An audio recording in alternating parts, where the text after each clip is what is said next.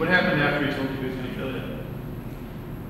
Well, I'd been crying this whole time, and my mom kept yelling up to me like, Sophia, are you okay? And I was just trying to convince Adam to leave, like, you don't have to do this, I'll come talk to you, And then my mom was like, why are you crying, can I come in? And I made up a story. I was like, oh, this girl from my school has just been saying mean things to me, I want to be alone right now. Why'd you do that? Because I thought that I'd be able to get Adam to leave, and I knew that if I said, Mom, Adam's in here, he had a knife, and at that point I'd seen the gasoline, and I knew that I definitely would have died. When you say you saw the gasoline, when did you first see it? I think it was right after when he had cut me. He just had a water bottle, and it had something sticking out of it, and I assumed... Something like a piece of cloth? Or? Yeah.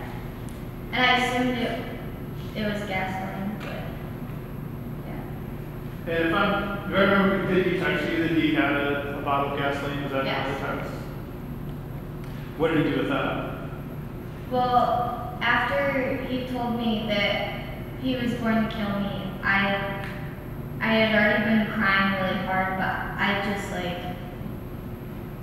crouched down, my whole body collapsed, and I crouched down next to my bed, and I was just sobbing, and my mom was yelling at that point, and she's like, Sophia, let me in, and she started pushing up against the door, and so Adam just dumped the gasoline out in front of the door and to the side, and then he lit it as soon as my mom opened the door, so the flames bursted in her face. What did he light it with? I'm not sure. How far, where did he pour the gas in relation to you?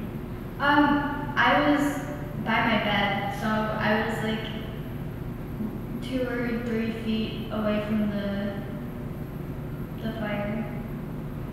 What happened after he lit the fire? My mom started yelling, and she was like, Sophia, come out, it's okay.